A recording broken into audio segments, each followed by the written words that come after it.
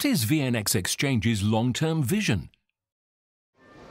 The lack of liquidity of venture capital, in our view, limits the amount of money that traditional big investors would deploy to this industry.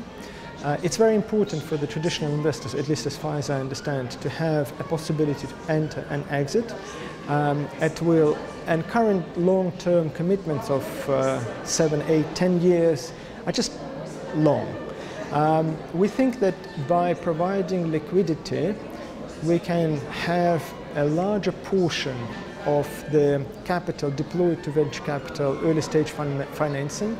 Through this, that would translate into the more funding to the startups, more jobs being created by the startups, and more innovation happening to the startups. So we actually see the platform not only from the angle of solving a solution of a particular industry, but more creating an asset class which would spur the innovation, which would result in a much better conditions to start companies, and that would lead to economic growth. How do you see the role of VNX Exchange in the future financial system over the next 3 to 5 years?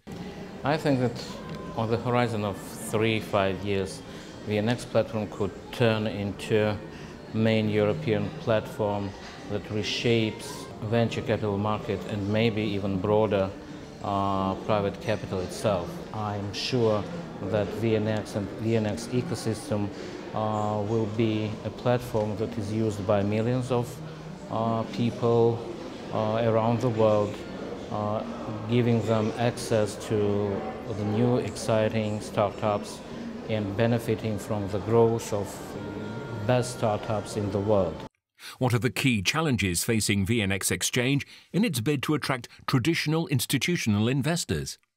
The main challenge is, in my view, in guaranteeing investor protection, and you can do that by